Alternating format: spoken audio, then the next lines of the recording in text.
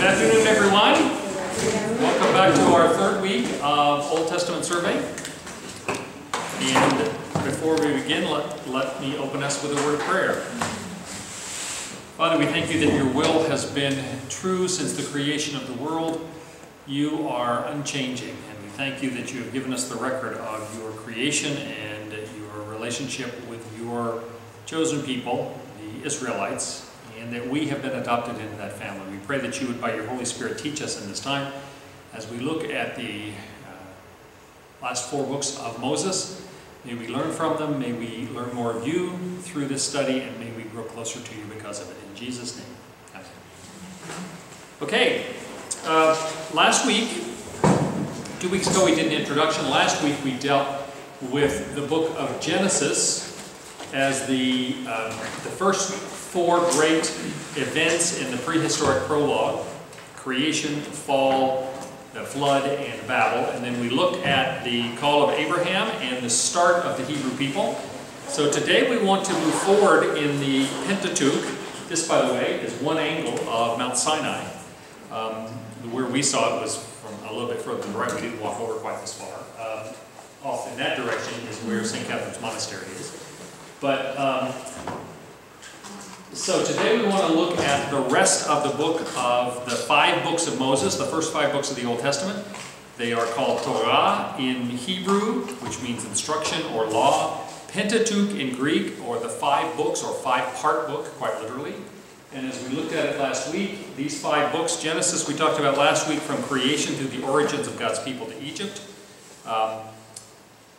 Relates Exodus, which we're going to talk about all of these next 4 today, but we'll spend more time on Exodus. It relates God's deliverance of Israel from Egypt and establishing of his covenant law. The Leviticus sets forth the laws of worship, especially the Levitical laws of worship. You know, there are moral laws, like the 10 Commandments, but then there are Levitical laws, how they were supposed to lead worship, and things like don't eat bacon and shellfish and various other things. Then Numbers relates to the wilderness wanderings. I'm sorry, am I blocking you here? Is that... Yeah. Sorry. Yeah, if you wouldn't mind moving to the back. Look right through me here.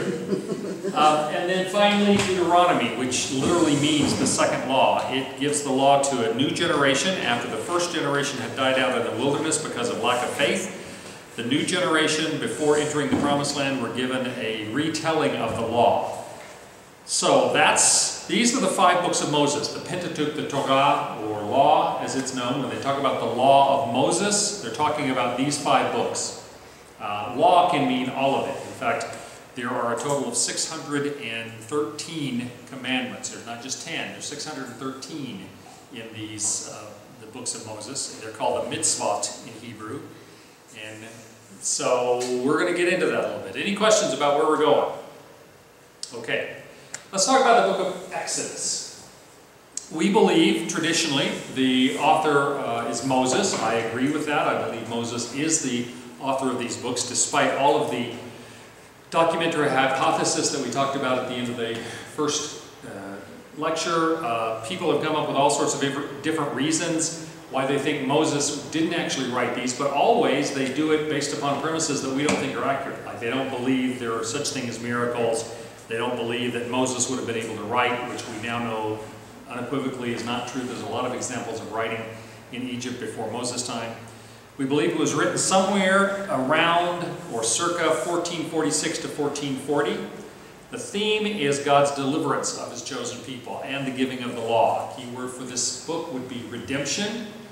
We think of redemption as being what Jesus did for us, but God also redeemed his people by calling them up out of slavery in Egypt, making them his people by giving the law.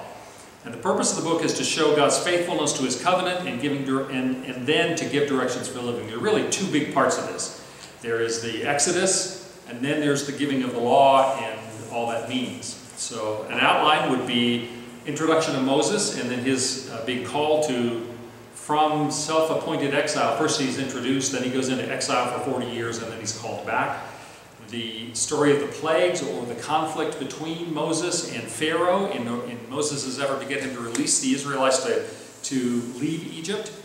The actual Exodus as they left and are being chased by the armies of Pharaoh. And we'll see some images here. And that includes the crossing of the Red Sea. I don't actually have photographs, but we have some images. Then the giving of the law at Mount Sinai, and then finally the creation of the tabernacle in the wilderness and the instruction for worship. All right? Here's another way of looking at that, breaking it down by focus, and as I say, the redemption from Egypt, which is God's redemption to his people, and then the revelation from God, which is the giving of the law. The divisions, establishing the need for redemption, the preparation for redemption, the redemption of Israel, and the preservation of Israel, all of that has to do with getting out of slavery in Egypt. And then, revelation of the covenant, that's the giving of the law, and the response of Israel to the covenant in the wilderness, as they begin to prepare for the wilderness. The topics, subjection, when they are under the Egyptians, then redemption from that, and then instruction. 430 years they spent in Egypt. We only hear about the last 40 plus years of it with Moses there. But since the time that Joseph had gone down into Egypt, and then Jacob and the rest of his whole family, all of the Israelites had come down into Egypt. At first they were very favored, and then, as we're going to see in a few minutes, there arose a Pharaoh who knew not Joseph. That was 430 years later. Well, not quite that long, but it was 430 years total. Then 2 months of their running for it and being protected by God, and then 10 months of their experiencing the giving of the law at Mount Sinai, etc., and then the travel after that. You all will stop me if we get into any questions, right? Does that make sense so far? All right, let's look at some of the verses that give us the major events in Exodus. First, let's look at the oppression of the Israelites. This is Exodus chapter 1, starting with the 8th verse.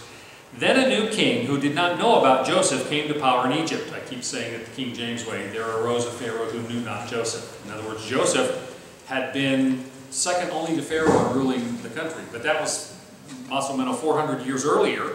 And later on, the rulers, they're looking around saying, who are these people? Why did they seem to have a privileged rank? So we go from there. Look, he said to his people, the Israelites have become much too numerous for us. Come, we must deal shrewdly with them, or they will become even more numerous, and if war breaks out, we'll join our enemies, fight against us, and leave the country. So they put slave masters over them to oppress them with forced labor, and they built Pithom and Ramses as store cities for Pharaoh. But the more they were oppressed, the more they multiplied and spread. So the Egyptians came to dread the Israelites and worked them ruthlessly. They made their lives bitter with hard labor in brick and mortar and with all kinds of work in the fields. In all their hard labor, the Egyptians used them ruthlessly. The king of Egypt said to the Hebrew midwives, whose names were Shiphrah and Puah, when you help the Hebrew women in childbirth and observe them on the delivery stool, if it is a boy, kill him. But if it is a girl, let her live. Girls didn't tend to be problems back then, and they could be used as workers. I love the fact that Shiphrah and Puah, their names have come down to us over 4,000 years later, these two midwives. And of course, if you know the rest of the story, Shiphrah and Puah did not do what they were told. And when the officials of Pharaoh came to them and said, what are you doing? All these babies are being born, and we told you to kill the boys. And they said, well, you don't get it. The Hebrew women are much hardier, much stronger than the Egyptian women. And when they call us to come and help deliver a baby, but by the time we get there, the baby's already been born in the field. We no longer have control of the situation. And that was their excuse for why they couldn't actually kill all of the Egyptian boys. So this is the setup in terms of the oppression of the Israelites. This is the thing from which they needed redemption. Okay? Questions about that? I will mention one thing too here. The tradition, and you may even have heard this, is that Ramses the Great, his reputation was that he was one of the greatest of pharaohs. He actually wasn't. His father was much greater, and all Ramses succeeded in doing is spending all the money that his father had made.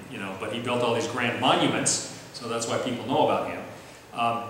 Because it says that the two cities that the Egyptians were forced to build were Pithom and Ramses, people have said, well, it must have been Ramses who was the pharaoh at that time. Well, every indication is that it was not Ramses.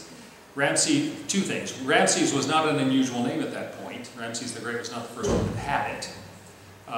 And In addition to that, the fact that that was the name of the city as given here is no indication that that was the name of the city originally. I'll give you an example of that. If I were to say, you know, two of the people who were originally responsible for building the church, that, you know, the little chapel church, were Joe and Bill, that would make sense to you. If I said two of the people who are responsible for building Union Church were Joe and Bill, you'd go, what? Right? It makes sense for me to refer to it by the name you know it by. Well, that church was originally called Union Church, but most people now don't know that. And so when you're talking now, people refer to it by the name people would know now. The same thing is likely true here. It later was, this town was renamed Ramses. It had a different name earlier, but the fact that it's being referred to later, it would not be unusual for them to use the name that people would have known at that time. Make sense? So this is no evidence. In fact, I believe Thutmose IV was probably or Thutmose IV would probably have been the pharaoh then. We may get into that a little bit later. I won't bore you with too many of those details. But and you'll notice that Thutmose or Thutmoses IV, Moses, was a family name. And so it's very likely that if he had an adopted stepbrother, Moses could have been his name, you know, our Moses. So, a lot of other things there. Yes? So they didn't build those two cities, they just like made store cities out of those two Well, cities? they were storage cities. The store cities means that's the whole reason they existed. They were built in the desert as a place where they could store things. Rather than, you know, they hadn't invented closets yet, so they had to have whole towns that they used to store things. Just kidding. But the idea is that there were places, because they're talking about gathering grain, primarily the storage thing. And grain is a big issue that comes out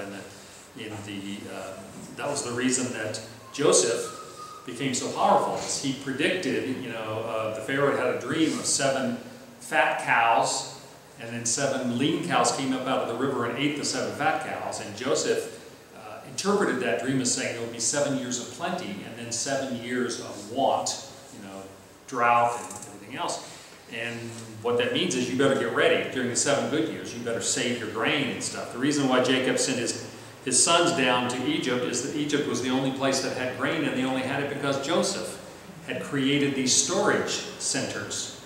And so that was the way they would do it, is they would store it all in one place and then guard them, protect them. Okay? And in this case, there were 2 more store cities that were built by the Israelites. Yes? So about the Moses, the Thutmose. Now, what did you say there about our Moses? Well, it's possible the name is linked. You know, there was a series of the pharaohs called Thutmoses. Thutmoses IV is the one that I believe probably was the pharaoh of the Exodus, and would have been therefore the stepbrother of Moses if he was adopted by Pharaoh's daughter. Because Thutmose IV would have been the son of Thutmose III, who probably was the Pharaoh we're talking about here, the one that really was oppressing the Israelites.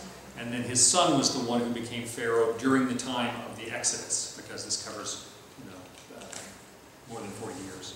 So the royal family would have named Moses Moses? Yes. No. Okay. Yeah, that's not a Hebrew name. It's an Okay. Egyptian name. I mean, he came in as a baby. He was adopted as a baby, and so they would have made him.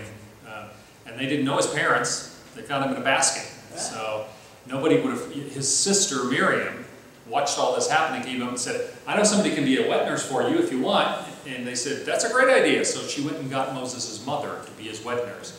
But neither his sister Miriam nor his mother would have said, "Oh, by the way, his name is," because they couldn't identify themselves as being the child of the Right, family. makes sense. Okay? But Pharaoh's daughter knew He was a Hebrew child, but didn't know his name, right, you know, right. or anything else about it.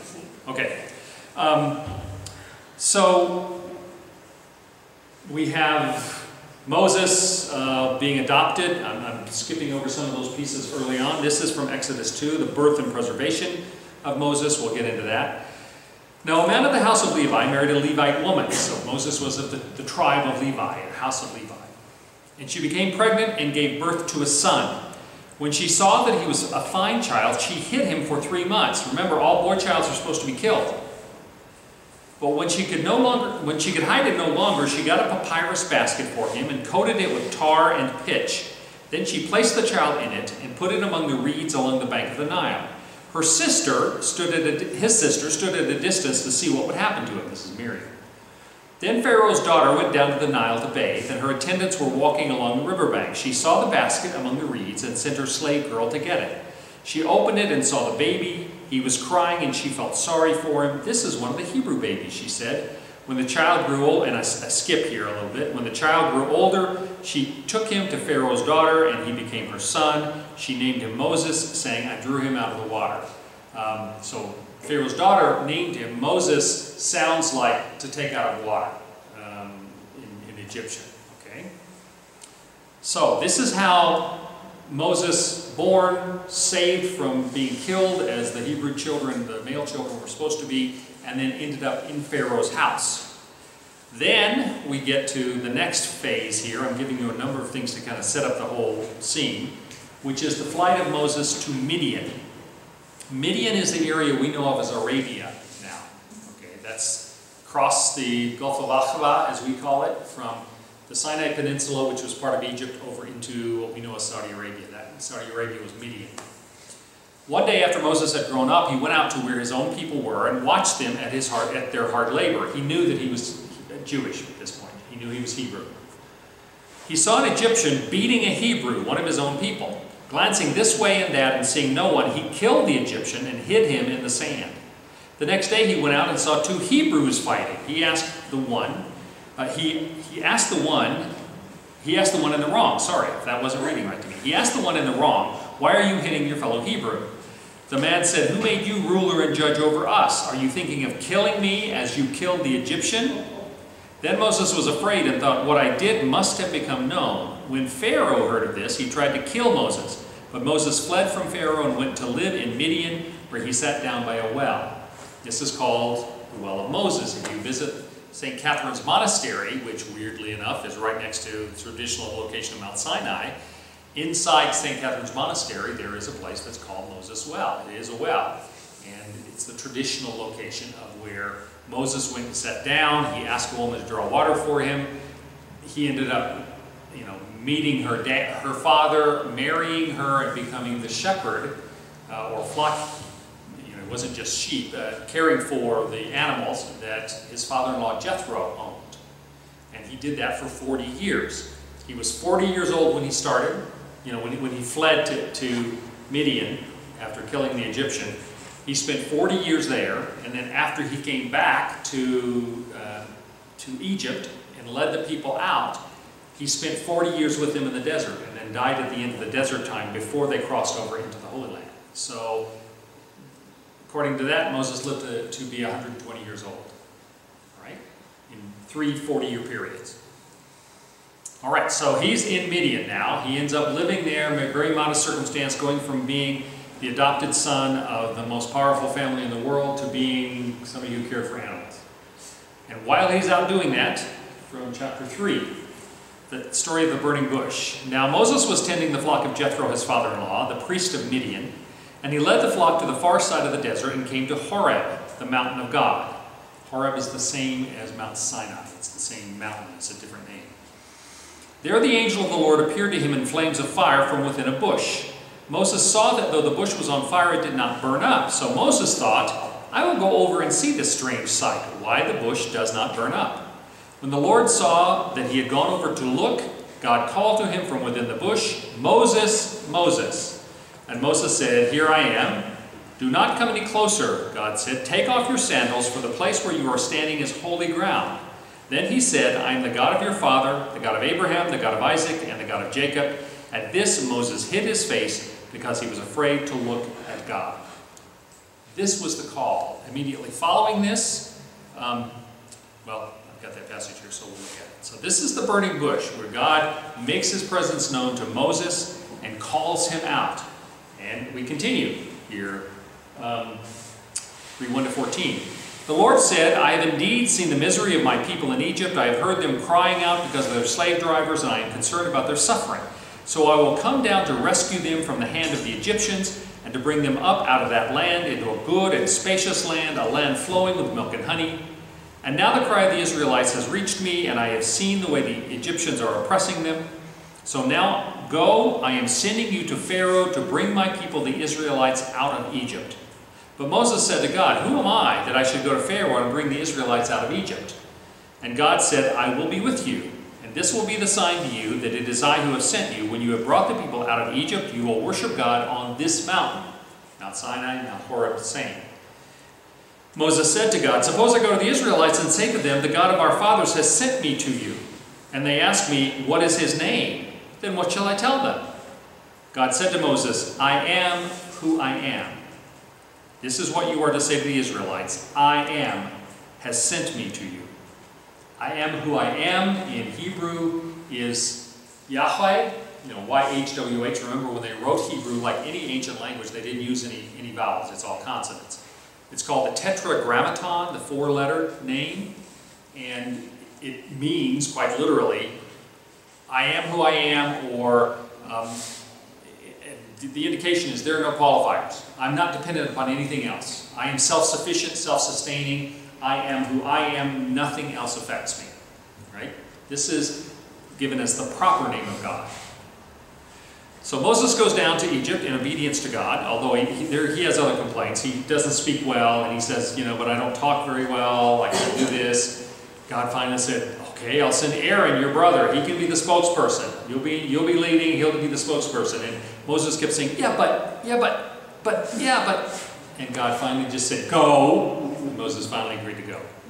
So he gets down. Yes? The Jethro, father-in-law, right. What kind of priest was he? He was, a priest of Midian would not have been a Jewish priest at that point, because the only Jews were the people who were the descendants of Jacob at that point. They hadn't spread out in other places. So I'd have to go back and look. At one point I probably knew, but in terms of what they worshipped in Midian, the belief, and I agree with this belief, the belief of a lot of modern anthropologists and sociologists now, is that humanity actually began as a monotheistic religion. I mean, the first human religions. Now, for the last 200 years or so, the belief has been that humans were polytheistic. We worship many gods based entirely upon what our experience of the natural world was.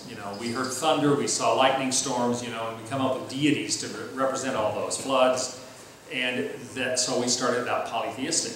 And then later refined it, that monotheism was a development out of that. Well, more and more anthropologists are beginning to believe that maybe humanity, and this is consistent with the book of Genesis, we started as monotheists, believing in one deity, and then we degraded into polytheism, and then God called us back out of that. That's why the revelation to the Jewish people. Okay, it's the first monotheistic religion that we know about. So it's possible that in this time that there was sort of a monotheistic religion in Midian, or it may have been polytheistic. I don't even know. I'd have to look it up. So when Muhammad came, do we know what the people in Arabia were? Were they pagans? Well, there were Christians, there were Jews, there were pagans. One of the things that he had the most trouble with, and Muhammad had the most trouble with, was the polytheism of that day. The Kaaba, that black stone cube that they have in Mecca, that originally had been filled with idols of different gods. And the story, according to the Quran, is that Abraham and his son Ishmael, not Isaac, cleared out all those idols and set it up as a place where they would focus on the one God, which was the God that was then revealed to Muhammad as being the one true God. All right? So they were polytheistic. In fact, the reason why Muhammad had so much trouble, he and his followers had so much trouble with the people of Mecca, and initially Medina as well, but Mecca, is because it was kind of a big tourist draw for people who would come there to worship different gods. It was a big, that was a major industry for them. And so when he comes in and starts preaching and starts getting quite a few converts to this monotheistic belief in a God, in Allah, they didn't like it. The same thing that happened to Paul in Ephesus, when he starts converting people to believe in one God, and all of a sudden people who are making and selling silver idols of Artemis are losing their livelihood. And so it becomes a similar kind of story in that regard. But there were also Christians and Jews. That's why the Quran talks a lot about Christianity and Judaism, and not with anything negative, really. The belief was that both Judaism and Christianity had been revelations given by God, but that the people who followed them had then messed them up. They had corrupted them. And so now it needed to be corrected, and that's what Islam was supposed to be. Okay? How do I get out of all this stuff? So, as part of the back and forth argument that Moses had with the Pharaoh, and by the way, how is it that Moses got to just walk in and talk to this guy who's the most powerful person in the world at that time? Well, if he was a long displaced family member, that might make more sense.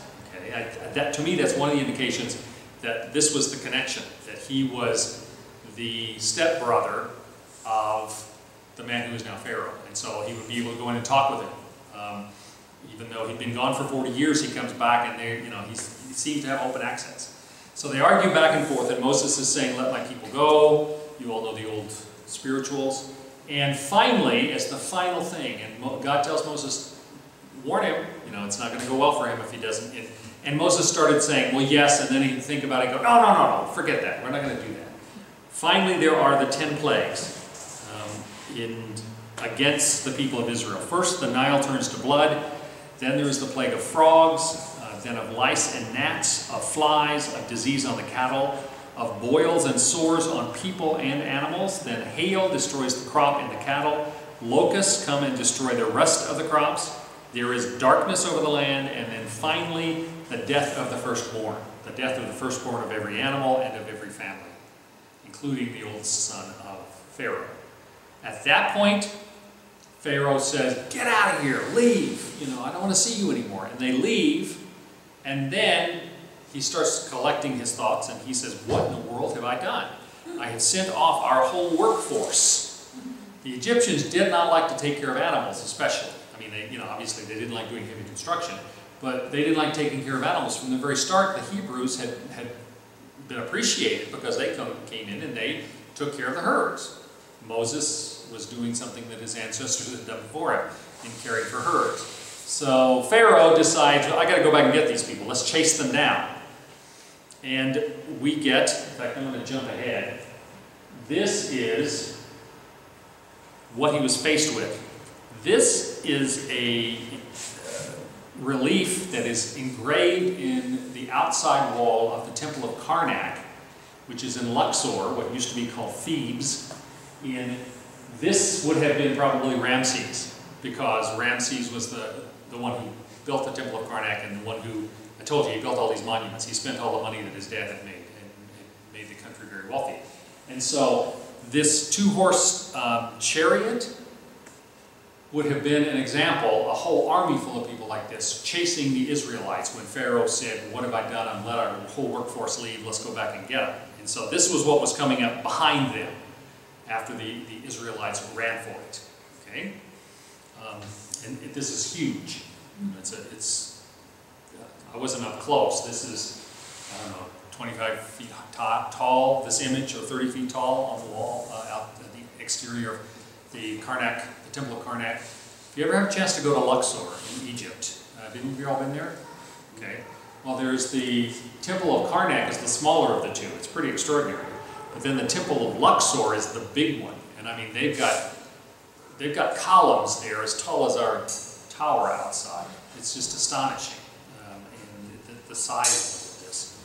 So, but this is what they were facing.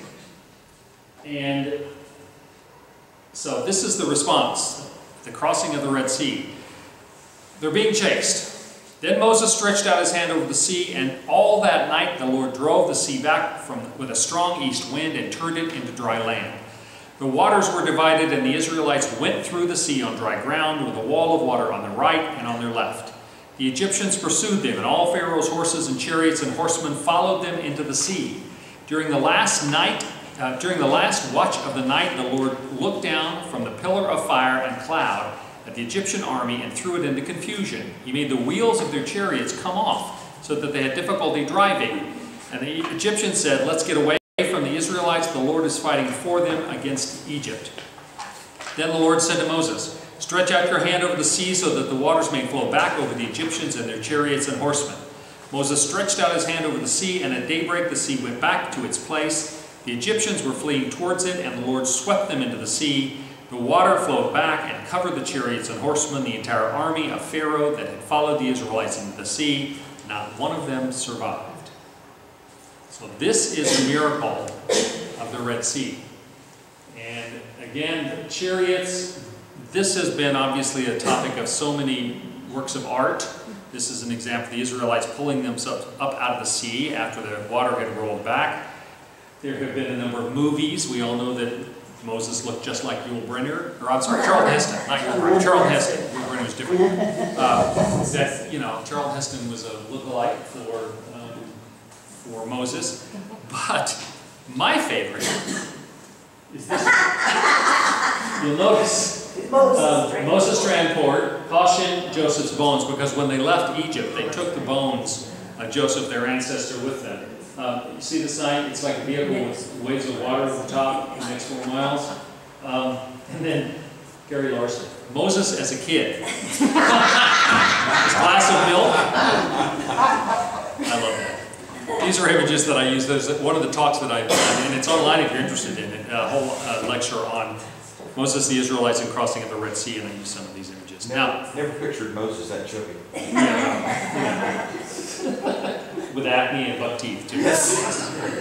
You never know. This is the traditional route. And now, the exact route that they took during the Exodus is not known. There are half a dozen different ideas. Some of them have proposed that they actually went north. This is the Delta. This is where they started from. That they may have gone through some of these areas, and that's where they're crossing the Red Sea. Some have been crossing either the greater or lesser Bitter Lakes.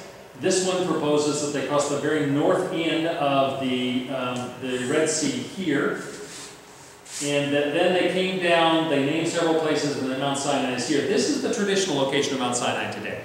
If you visit Mount Sinai, St. Catherine's Monastery, one of the oldest monasteries in the world, where they found the Codex Sinaiticus, one of the most important and most ancient of the texts that we have used for our modern translations of the Bible. Fascinating place. They've got an extraordinary little museum there. You can see the burning bush. They have a bush which is huge now. I mean, it's taller than the ceiling here, which they claim was the original burning bush.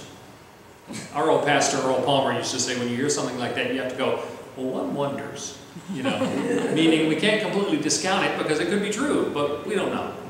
And then later on, that they traveled north here and wandered around for 40 years and then ended up going this way.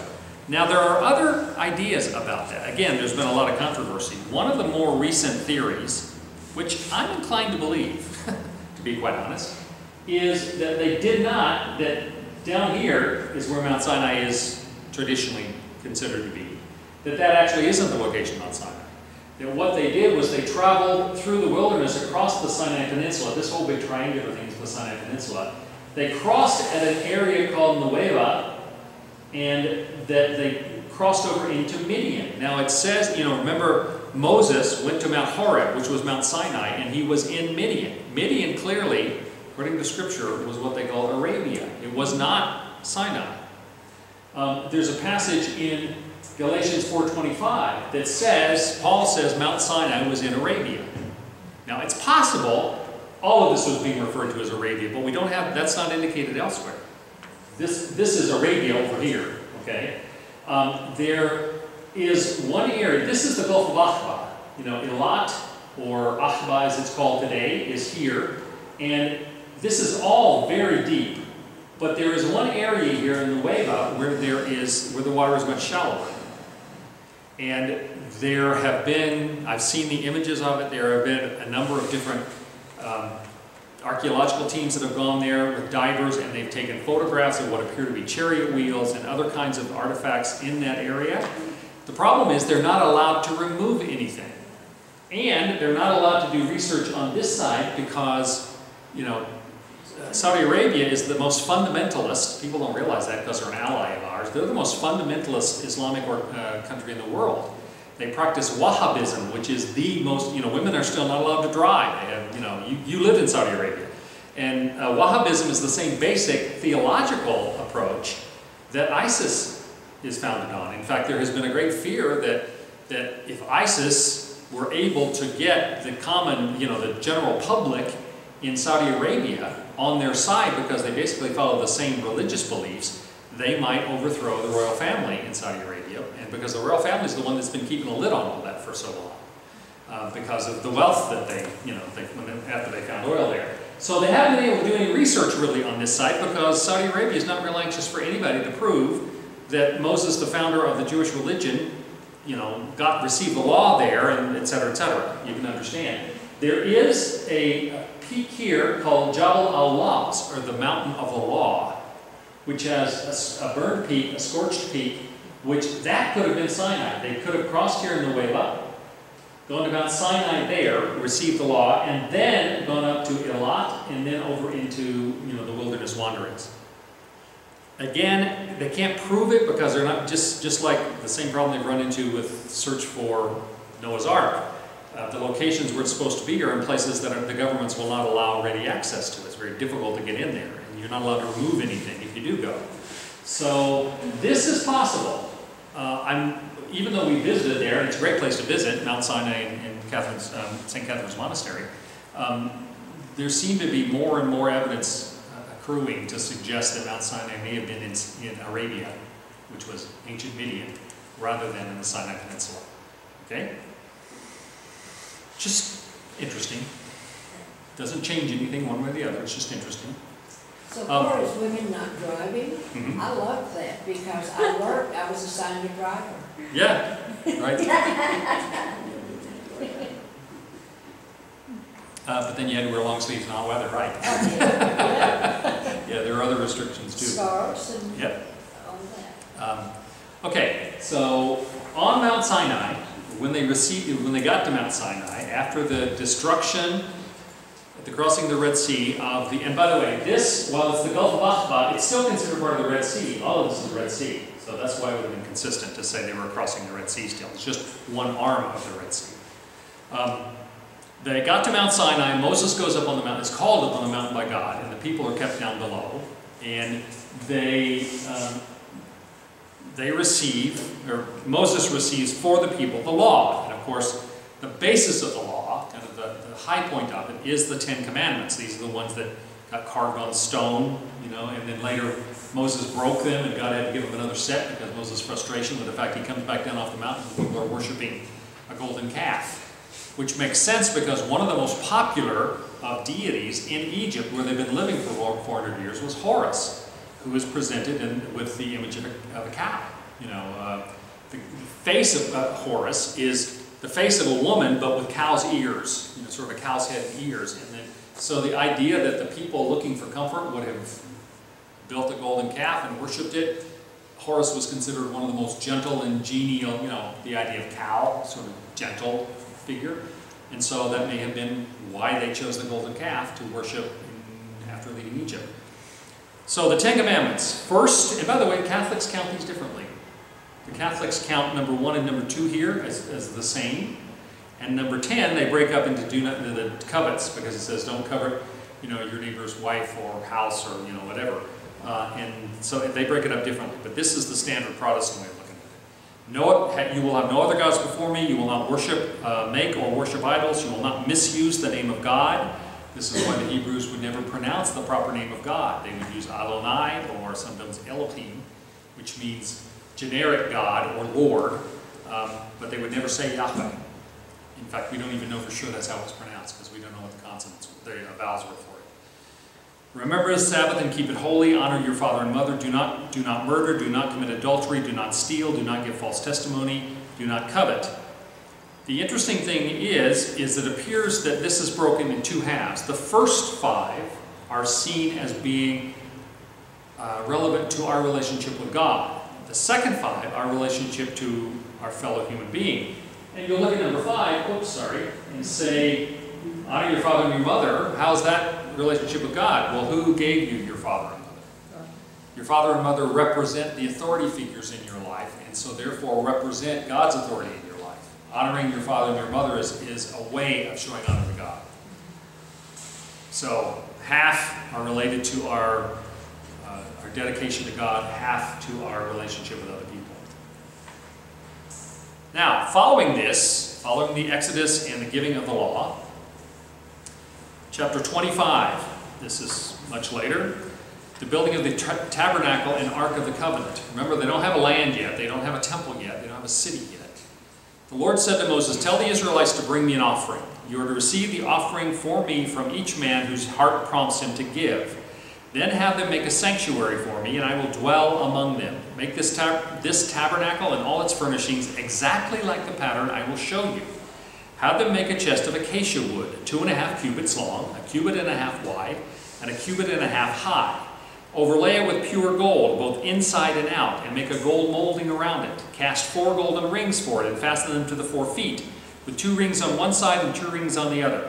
Then make poles of acacia wood and overlay them with gold. Insert the poles into the rings on the sides of the chest to carry it. The poles are to remain in the rings of this ark; they are not to be removed. Then put the ark put in the ark the testimony which I gave you." That's the 10 Commandments, the tablets with the law on it. Now, what's a cubit? It's an old joke. A cubit is the most ancient measurement that we have. The Egyptian cubit, at least. Cubit has existed in slightly different dimensions in a number of ancient cultures. The biblical cubit is basically 18 inches. That's 1.5 feet. So whenever you hear 100 cubits, that's 150 feet. Okay. You can do the calculations pretty easily. But cubit is a very ancient measurement. God gave very specific instructions for all of this stuff. In fact, it continues on, and God gave them instructions that the tabernacle, and I'll show you some photographs here in a minute, some other images. The tabernacle was to be built with a fabric surrounding, and then inside it were to be the tent of the tabernacle, which was where the holy and the holiest of holies were. Later on, those would be locations inside the temple when they actually settled in Jerusalem, and various other things. And the 12 tribes of Israel were to array themselves around this tabernacle as represented here whenever they camped. And of course, during this time, the presence of God went before them in the pillar of cloud by day and the pillar of fire by night, so that it could be seen. And at night, this pillar of fire coming up from the tabernacle would give an indication of God's presence, His glory, present in the center of all the people of Israel. This is a drawing of what it might have looked like. Again, it had a gate, it had fabric. This was the tent of the holies. There was a laver or sea, which was for ritual washing. There was a place where built over a fire where they would burn the offerings. There was a place for the sacrifices to occur, etc. Not that big. But this is the most important part of it. This is the tent of the tabernacle. There was the holy place, which is where the priests would go in and prepare offerings for atonement, etc. And then the Holy of Holies, where the Ark of the Covenant and the law was. This is where it was believed that the presence of God resided. This was quite literally God's home on earth. And so the pillar of fire, the pillar of fire at night would be directly over that part of the tent of the tabernacle, the holiest of holies, right over the Ark of the Covenant. What was called the seat of the Ark of the Covenant there. Does that make sense? And so this is what it would be like with the Israelites arrayed around this center tabernacle. It was like a portable temple, is the way to think about it. Okay? Very specific instructions about how it was to be used. This is a representation of what the Ark of the Covenant would have looked like, with the 2 cherubim on top, stretching their wings toward one another, with the gold rings on the sides, and the acacia poles. Here's an image of one of the high priests wearing the chest plate that the high priest was to wear, the Urim and Thummim and Urim? Urim and Thummim. It's got 2 names. Okay. And Strange words. So they are worshiping in the presence of God, they believe, as represented in the Ark of the Covenant. They're not worshiping the Ark, they're worshiping the presence of God in the Ark. Okay. Questions about any of that? And this, of course, is what Indiana Jones was looking for. Later on, as they traveled through and they're called to fight military battles, the Ark of the Covenant would be carried with them, and they believed gave them victory because it represented God's presence with them. So there's a lot of art representing that. These would have been the Hebrew people with the priests blowing the shofars and the ram's horns and things of that sort. This, you'll notice the city's on fire back there. This is what they did when they entered Jericho. The first major city that they came to when they crossed over the Jordan River into Canaan, into the Promised Land, was the walled city of Jericho. They walked around it every day for 7 days and then walked around it again and blew the horns and the walls fell. Well, the Ark of the Covenant was present with them during that. So this is the story of the Exodus. Exodus literally means exit. It is the story of God's redemption. He redeemed the people out of their slavery and captivity in Egypt. And throughout the whole rest of the Old Testament, God speaks through his prophets to the people, and he says, I am the Lord your God, the God of Abraham, the God of Isaac, the God of Jacob, who brought you up out of slavery in Egypt. That became the mark that proved that they were the chosen people of God. And then, once they had been redeemed out of slavery, God gave them his covenant in the form of the law and instructions for the tabernacle and all of that. Now, Abraham was the father of the Hebrew people. Moses, because God spoke through Moses in giving the law, was the founder of the Jewish religion. Right? There was no, in fact, people who think that the whole of the Old Testament is law and everything else, for 500 years between Abraham and Moses, there was no law. There was no Jewish law. The only thing that Abraham had been told is, follow me, go where I take you, and I'll be your God, you'll be my people. And then later on he added all of the males who were part of your household, meaning both Jews and slaves, etc., are to be circumcised. They are to carry on their physical body a sign of the fact that they are part of the chosen people of God. There weren't any other rules at that point. Not for over 500 years. Until God gives the law to Moses. That's when the Jewish faith, the religion, begins.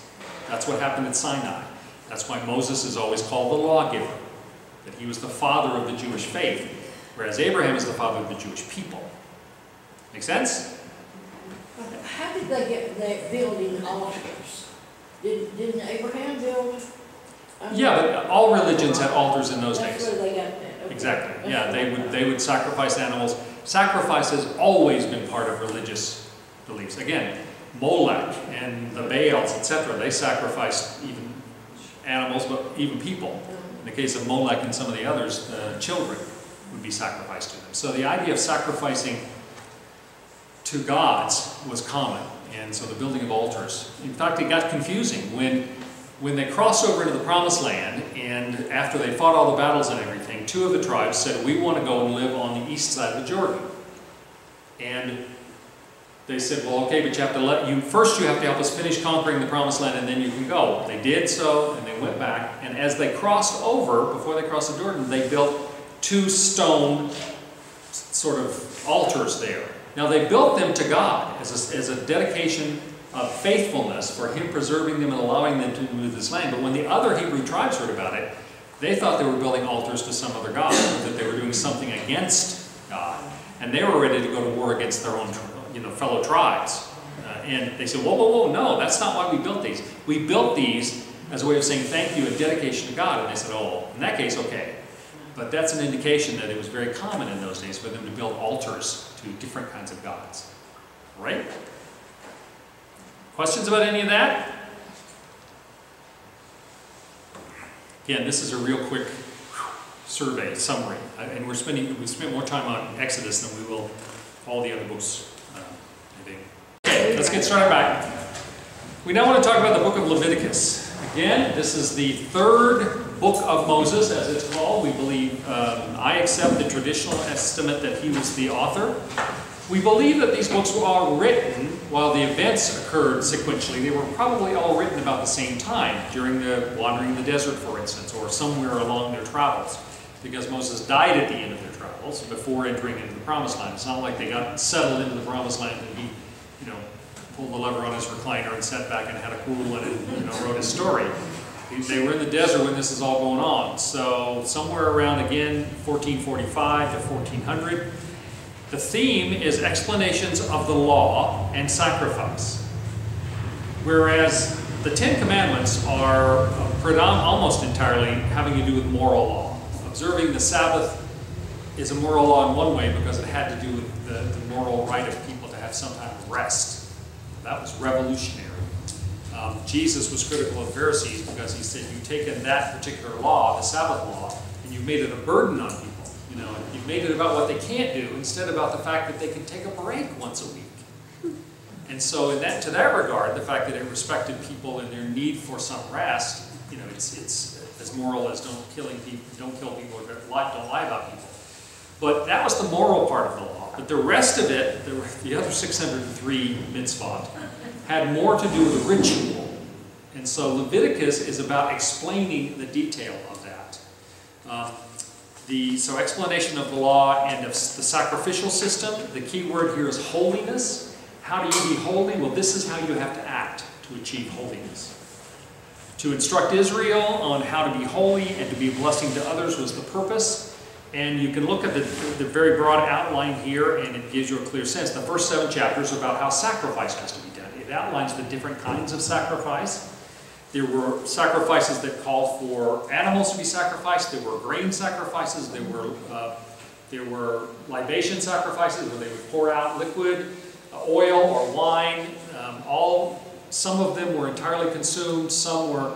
Part were kept by the priests. In some cases, some of the people were told that they would retain some of the meat to eat and give some of it to the priests. So all of those different kinds of instructions are all contained in the first 7 chapters of Leviticus. Then we have instructions to the priesthood, chapters 8 to 10, what their roles and responsibilities were, how they were to conduct themselves. Then we have definitions from chapter 11 to 15 of what constituted clean and unclean. The kinds of animals that are clean and unclean, the kinds of furnishings that were clean and unclean, when people were made unclean, if women during their menstrual period were unclean. Well, at what point did that uncleanness start, and how was it dealt? When did it end? There are very specific instructions if somebody begins to have a lesion on their skin. Certain kinds of diseases were signs of uncleanness, especially leprosy. That's the one we know most about. But there were some kind of things like if it was just acne, or just you have a rash, no big deal. And so there are instructions for what to happen, what they should do when they find some sort of mark on their skin. It's to be examined by a priest, and if it's white and flaky, then they go into, they follow this process. If it's dry and all of these very specific kinds of instructions on all that stuff. Then chapter 16 is about the Day of Atonement, the one day a year in which they would seek atonement for their sins from God. Atonement is not a concept that arose when Jesus came along. There's always been an allowance for people to atone for their sins. The Day of Atonement, the Yom Kippur, as it's called in Hebrew, they still acknowledge it. It happened 2.5 weeks ago. Was Yom Kippur this year. It's part of in the fall period, the season of high holy days, and Yom Kippur is the most important of those. Passover, Pasach, which is in the spring, is the start of the season of, well, it's actually the start of the harvest season, because all this is oriented around an agricultural society. And then the Yom Kippur is part of the fall high holy days that sort of bridge that period of production for farming that the people experience. But the Day of Atonement was the most important of all of the days because it was when your sins were atoned for. And quite literally, you saw in the tabernacle there was the holy place, which was the larger outside area where the priests would go. And then there was the Holy of Holies. Only one person was ever allowed to go in the Holy of Holies, whether it was in the tabernacle or in the temple, and that was the high priest. And he went in there one day a year. That was on the Day of Atonement, in which he would offer a sacrifice of blood, on the mercy seat, as it was called, the top of the Ark of the Covenant. and would, for the sins of the people. And there were other things, the scapegoat, which would be, a goat would be identified to carry the sins and driven off into the wilderness to die, and that's where we get the term scapegoat. So there's all sorts of detail in this kind of thing, but it's interesting that because the people knew that they were sinners, they knew they were sinful, and that the high priest was going into the Holy of Holies to represent them, to seek forgiveness for their sins. Nobody else could go in there. There was always a fear that God would strike him dead. He wouldn't come back out. God would say, nope, not going to forgive you this time. There was a period of time in which they used to tie a rope around his ankle, so that if God struck him dead, they could at least pull his body back out. Very specific kinds of instructions. And then the laws for daily life. The last 11 chapters are how you are to conduct your life in a way that reflects the holiness that you practice in your religion. Okay? Again, a different way of looking at it. The first part of it is about sacrifice. What you needed to do to receive atonement or forgiveness for your sins, and then sanctification, how you became holy. So the laws of sacrifice and the laws of sanctification.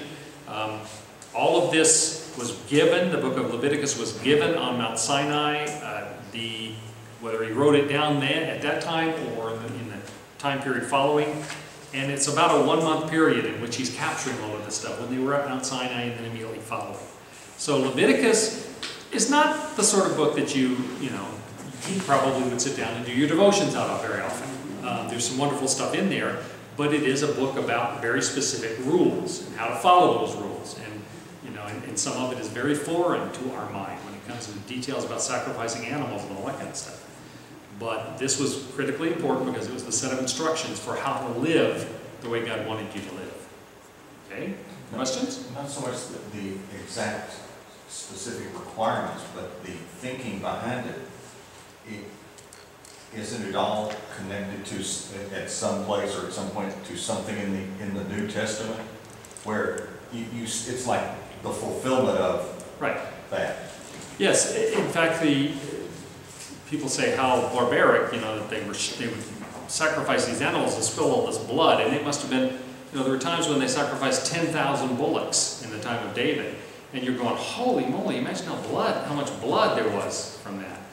And so that's so foreign to us, and people say, oh, that was so primitive in ancient times, and it's so good that we're not into that sort of thing now. Well, as Christians, we actually are. The thing is that the requirement for blood to be shed for the forgiveness of sins, the whole first part of Leviticus, the sacrificial system and all of that, the reason why they had to continually, the animal had to be the purest animal they could find, no spot or blemish. It had to be the very best in order to be worthy of being sacrificed to God.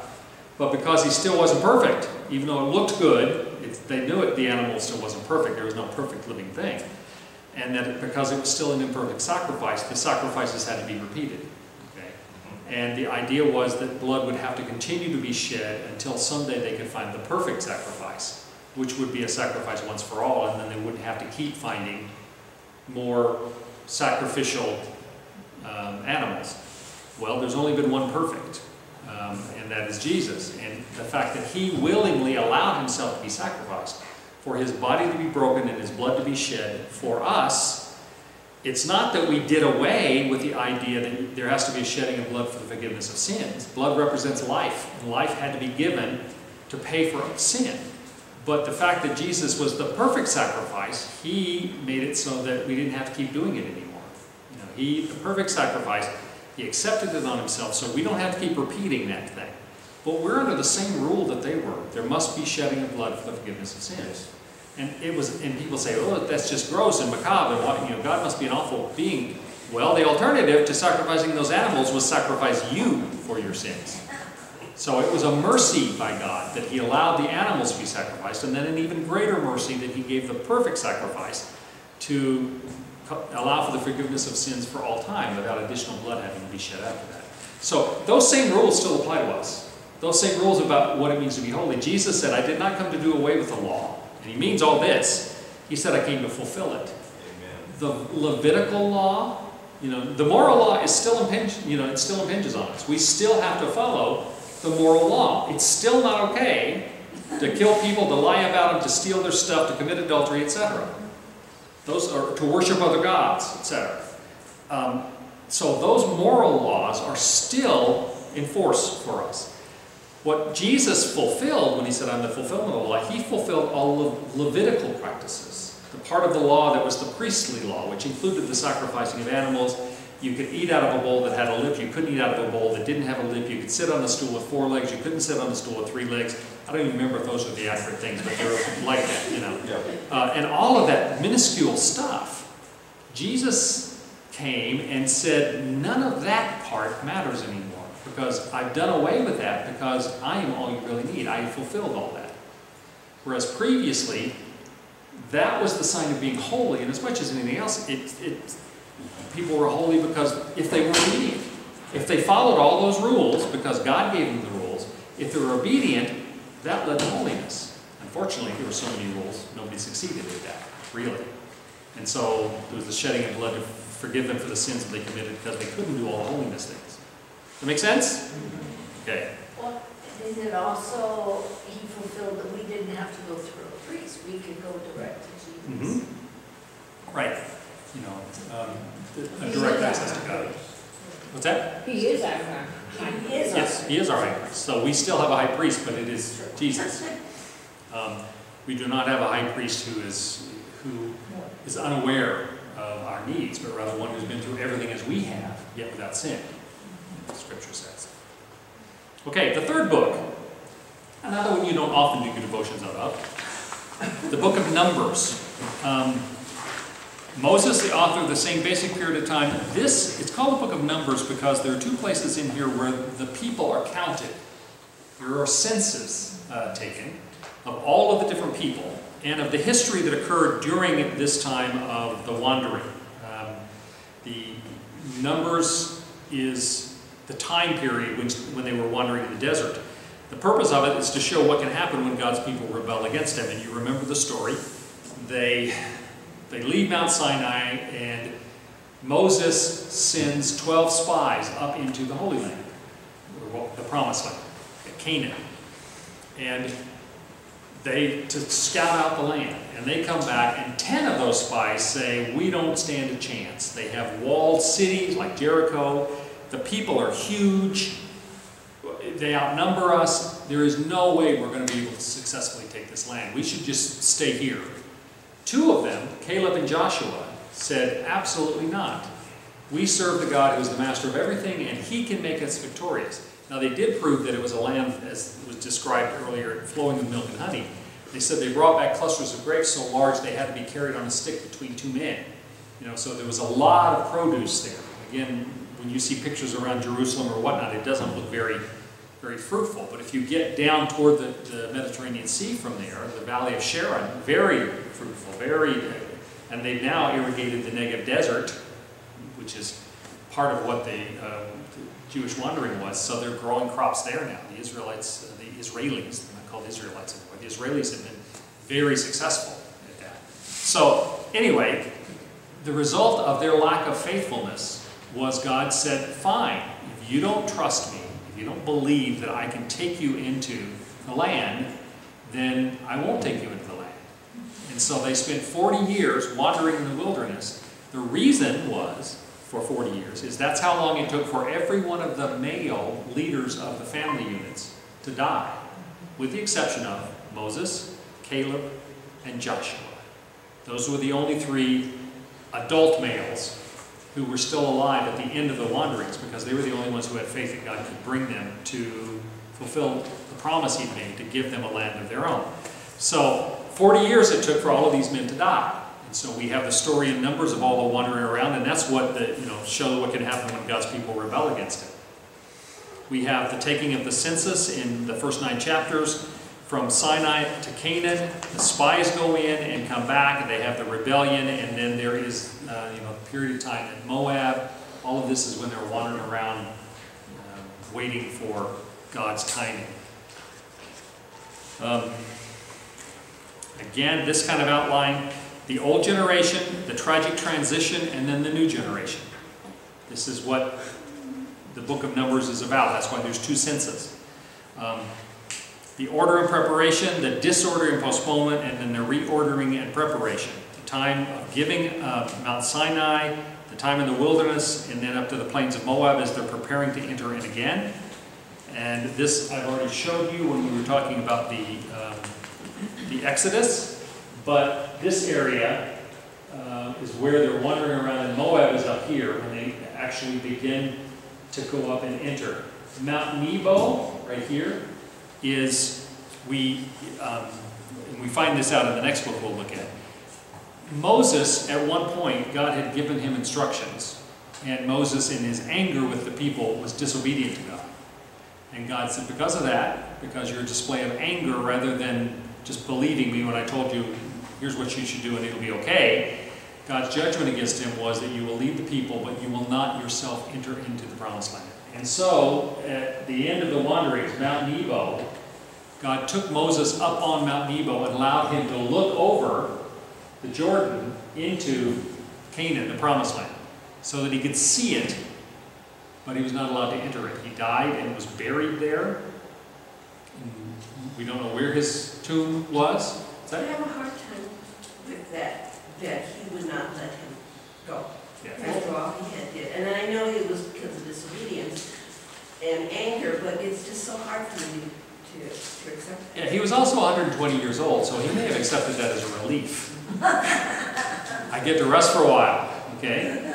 We don't know all of the pieces of that. I mean, that's the reason that's given. That's because he was not, and yet the being able to see the promised land was kind of a secondary prize. At least he could see that God's plan was going to be fulfilled. But again, he was 120 years old, and this is not during the time of Methuselah when people were living to be 900 years old. He was probably ready. So beyond that, we don't know. We can't second guess. Yes, Margaret. After his long life with God and all that God did in him and through him, it may have been also a way to keep us from worshiping him somehow, or somebody really special. Right. He's not without sin either. Yeah, exactly. And it's often been the case that there's always been a concern that when a major leader dies, that wherever they're buried will be a site of reverence, and it actually will become a problem, either for the next rulers or just, people will be obsessed with that and not, So they kept a secret where Buddha was buried. They kept a secret where Genghis Khan was buried. They kept a secret where Moses was buried. David's burial place, they think they found it. You can go to what's traditionally the burial place of David. For a long time, they didn't know about that. That was fairly common, that they wouldn't, because they didn't want it, whether it was because God didn't want him to continue into the promised land because the focus would be too much on Moses, and it needed to pass on to the next generation of leadership that God had anointed. We don't know all the details of that. Couldn't it have also been a teaching moment to the entire people? Right. You disobey God, there are consequences. Right. Don't think that just because you're a big hotshot, you get to go ahead Right. and go in. Yeah. That always bothered my mother a very great deal. Moses was not allowed to cross over. But he did get to go to the Transfiguration. Right. Yeah, he was still around. I mean, he knew what was going on. It's not like he got shut down completely. Moses and Elijah both showed up to meet with Jesus on the Mount of Transfiguration. And So that was a huge honor. he may not have been present in body, but in spirit, he apparently was aware of what was going on. So, okay.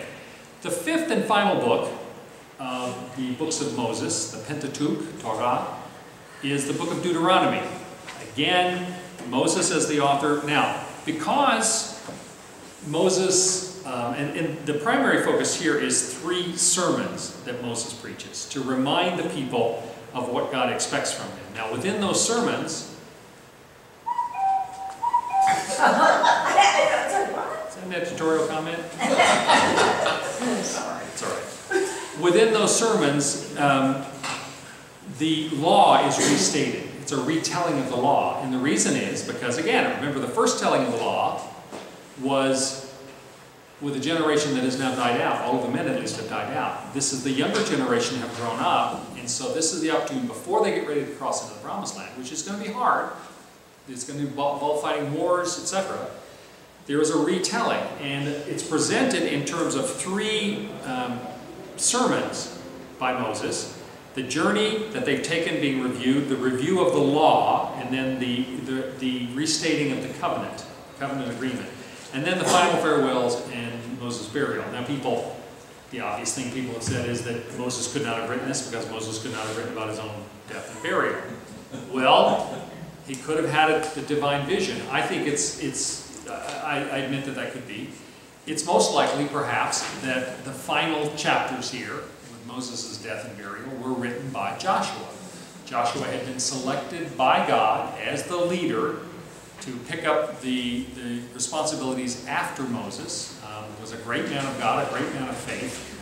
There is no shame to Moses in the fact that the last part of the 5 books of Moses might have been written by his successor, Joshua. And I think that's probably most likely. The majority of it could still have been written by Moses, and then Joshua added this as an appendix after everything. Okay? This outline, first sermon, second sermon, third sermon, all in the plains of Moab, all over about a one-month period of time. And again, what God has done in the past, what God expects of us now, and then what God has promised He will do in the future. That's what the 3 sermons are about. And remember, all of this stuff is available online if you want to go on and find them. This is a view down. It's the same picture I had last week, a view down to the River Jordan as we went along. Any questions about any of those 5 books? Yes? When I was reading about the vision that Peter had of the things that he said were unclean to eat, what is a strangled animal? Quite literally would be an animal that was killed without shedding its blood. Kosher law. Chicken? What's that? Like a chicken? Well, or with a rope, where you would choke it. Right? Both in Orthodox Judaism and in Islam. In Judaism it's called the kosher laws. In Islam it's called halakha. And in fact, it's been a big controversy in England for some time now that there's such a large Islamic population there now, is that a lot of stores are promoting, even like fast food places, will say all of their meat is prepared halakha. It's prepared according to the Islamic rules. And one of those rules is that an animal all of the blood must be drained out of it because people are not supposed to eat the blood. That's one of the rules both in Islam and in Judaism. And so, if you strangle an animal, then all of the blood stays in it. If you, in effect, and this is why it's been a controversy, the ritual way of killing an animal that's considered to be clean is you cut an artery while it's still alive and let all the blood flow out, because if the heart's not still pumping, all the blood doesn't come out. You guys have watched the detective shows. If somebody dies and then they suffer a wound, that wound won't bleed because there's nothing pushing the blood out. So part of the rule is the animal has to be killed in such a way that the blood exits the body. And so that's why a strangled animal, which would still have the blood inside of it, was not considered kosher. Okay? And that list of unkosher animals, there's certain kinds of birds that are okay and certain others that aren't. It's certain kinds of lizards are and aren't, and it's very specific. So, the kosher laws. I had a friend of ours, a Jewish couple friend of ours here in town. I don't think they're particularly observant, but we invited them one year. We used to have our Easter sunrise service at Hole in One. It's now called something else. But we'd have the outside service, and then because they had a kitchen there, we would we had pancake breakfast. It would be pancakes and bacon. And so I invited this Jewish couple to join us, and I said, yeah, come and join us. And they're very easygoing. I said, come and join us for the service, and afterwards we have pancakes and bacon. And he went, oh, the Jewish dilemma, free bacon.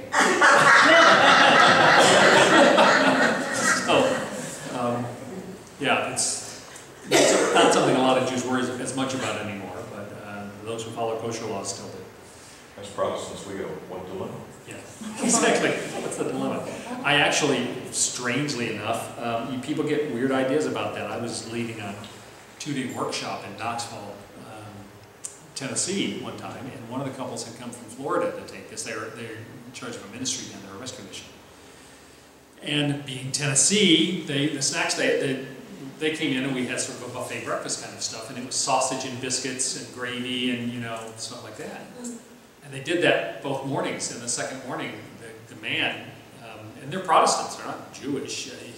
I asked him, he said he wasn't from a Jewish background. He said, we really try to eat kosher. And so having sausage is not appropriate at a meeting like this. And I went, really? I mean, you may not like sausage, but to have a religious objection to it, for a Protestant, is kind of a strange thing. So, I'm from Tennessee, so I thought it was great. No problem at all. So, sausage and biscuits and gravy, that's just the best. Grits. Oh, yes. we were too poor for grits, I think, We didn't grow up eating grits. It's not something that, and I don't know why, grits, polenta is the polite word for it, it's the same thing, basically. My oldest brother, though, who did grow up eating grits, because he's quite a bit older than I was, lives in Oklahoma. He was traveling with a friend of his one time through the South, and they stopped at a restaurant for breakfast, and they had grits on the menu. And he said, my brother said, grits? I haven't had grits in 30 years. He said, oh, you got to try some grits. And his friend said, that doesn't sound very good. He said, I'll have one grit, and if I like it, I'll order two. Okay, so we're getting into the joke-telling part of the story. Other questions? Yes? In Genesis 9, I think, 20 to 25, that was where Ham found Noah naked and all. Drunk, yeah. And what did Ham do that was so bad? Was it the fact that he saw his father naked, or was it that he went and told his brothers what he saw? I mean, what exactly did he do? Well, the suggestion is he walks into his father's tent, and his father has gotten drunk and is laying there naked. And the polite thing is, and this has been true in even modern cultures, you walk in on somebody naked, there's no indication that he did that. And so the suggestion is he was showing disrespect for his father.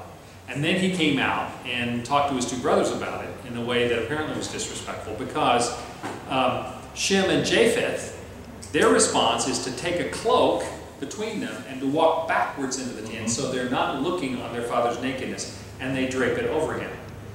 So they responded to the situation with a great deal of respect and honor, even though father got drunk and was laying there naked. Whereas the suggestion is that Ham, the fact that he talked about it, the fact that he looked at his father, the fact that he, whatever, we don't have a lot more details about his response, but whatever it was, it simply was not respectful. And remember what commandment number 5 says? Honor your father and mother. And even though the commandments had not been issued yet at that time, this principle that your parents are given to you by God as His representative authorities in your life, even if your parents were not very good parents, still there's a sense in which, while we may not always understand it, it was God's intention for them to be the people that whose family you're born into, and we're called upon to honor them, to respect them. That had always been the case, even before Noah's time, in terms of how children responded to parents. Ham apparently was being quite disrespectful in not only what he did and looking at his father in there, but going and telling his brothers about it, and so he was judged for that. We don't have a lot more detail about what he said or what happened, but I think that had to do with it. Whereas his brothers went through a very awkward kind of gyration to try to keep from seeing their father, to try to keep their father's nakedness from being obvious to them or anybody else. Okay. Anyone else? Any other questions? Well, you get a half an hour off today, because that's all I have to say. Yay!